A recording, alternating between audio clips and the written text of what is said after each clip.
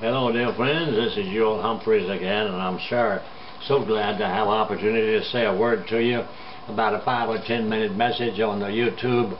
And I praise God that they're going out all over the world, and I pray that God's Spirit will bless them. In Jesus' name, amen. I speak to you because I believe God's called me to it. Just a 5 or 10 minute message. And I'm titled this, Get Rid of Worry. Get rid of worry. Somebody told me one time when I said that, he said I might as well get rid of living. And that's true. We worry too much. I worry too much. I have to ask God to forgive me often for worrying about something. And so we must learn not to worry. But why should we not worry? The Bible tells us why. Over in the book of Psalms 55 and verse 17, it says one thing you need to do is pray more. Pray more. We need to talk to God more. If you're worried about something, take it to the Lord. Take it to the Lord. The Bible says, evening and morning and at noon I will pray. I will cry aloud, and he shall hear my voice. And so here the psalmist says that we should pray morning, evening, and noon, all the time. And that all through the day. We should pray at night when we go to bed. Pray. Take your troubles to the Lord. And then when you do that, He's going to bless you. Cast your burden. This is in verse 22. Cast your burden upon the Lord, and He will sustain you. He will never allow the righteous to be moved and, oh praise God, to fail or fall away. He's there to help you. He's going to give you strength to keep going. He's going to help you stand up when you feel like that you can't make it. He's going to give you peace when you're facing pain. He's going to give you love when out there it seems like everything has left you. But you'll find and follow Him, and you're going on to victory. God's with you, and you're going to make it. Be strong in the Lord and the power of His might. And try to get rid of worry. When you start worrying about something, just say, Lord, forgive me. I'm turning this over to you. Over in the Bible again, we find in the book of Philippians, the 4th chapter, some verses very good in this matter. In verse 6 through 7, it says, Be careful and worried about nothing, but in everything, by prayer and supplication, with thanksgiving, make your requests known to God.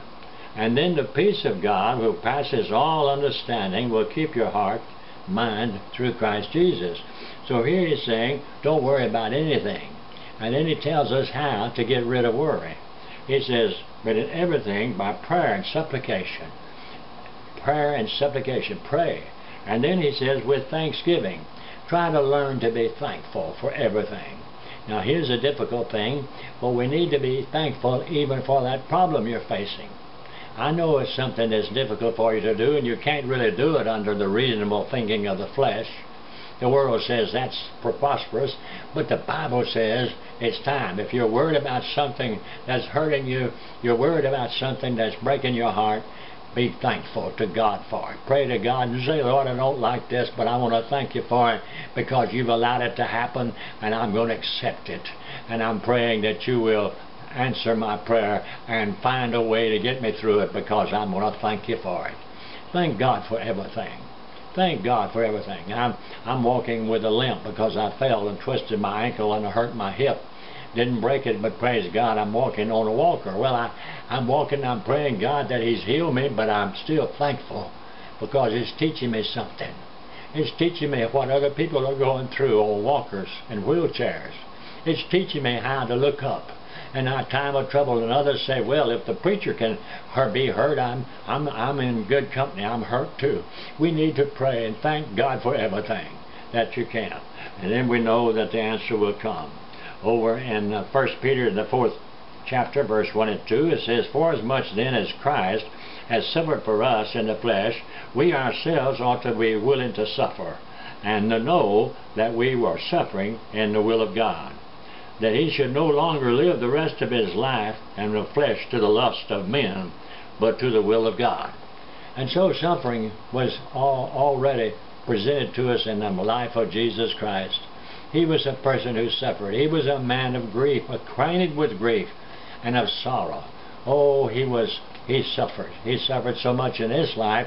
Then He suffered so much on that cross when He died for you and for me, paid for our sins and rose again, and gives us life and love and hope. And therein we are saved and saved forever.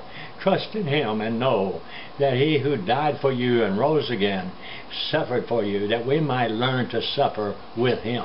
And then our sufferings will bring reward. And in our sufferings we will reign with Him.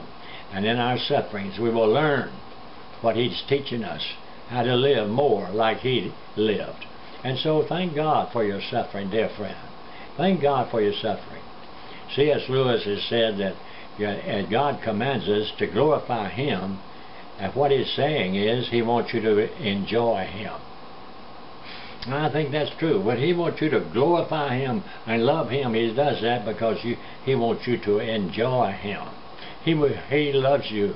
He wants to bless you and give you strength, and for you to rely on Him and know the truth that God has set you free, and love Him because He loves you, and then begin to enjoy Him, to enjoy and rejoice in His love for you, to know that it's never too late to turn to Him.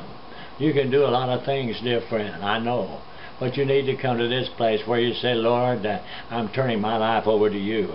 I am going to just turn my life. I'm going to turn away from self and deny myself and let you take over and try to live and do the thing that pleases you in the strength that God gives me. This is the way to get rid of worry. Trust in God. Pray.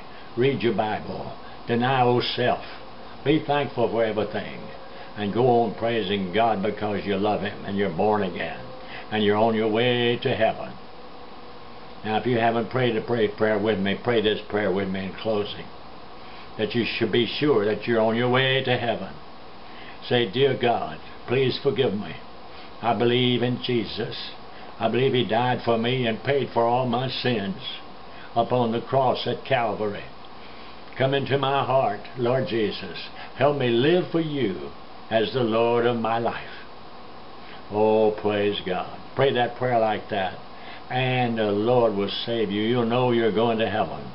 Find you a good church and go to and worship with God's people, and may the Lord be your strength. Remember, do your best daily to get rid of worry. Amen.